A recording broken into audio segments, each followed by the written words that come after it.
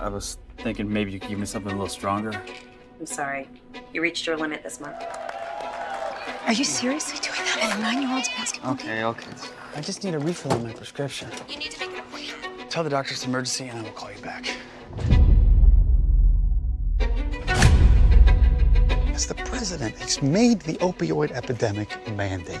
He wants prosecutions. Well, just prosecute all the dirty doctors and abusers you want. I don't know what to do about the pain now. You have to make it stop. Please. Can I ask how you found me? Oh, I found you on the internet. The state is coming down on clinics like ours. How are you gonna make money?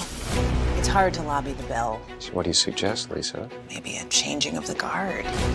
Your father won't step down without a fight. The question is, do you want to be ahead of it or behind it? We are seeking payment for the damages caused the misbranding of oxycodone. Expect us to pay for heroin addicts, and now we got to pay everybody's health care too? It's impossible to put a price on the damage CanMed has caused. You a cop? Survival of the fittest. Isn't that what you taught us? We focus on unregulated markets where we have barely scratched the surface.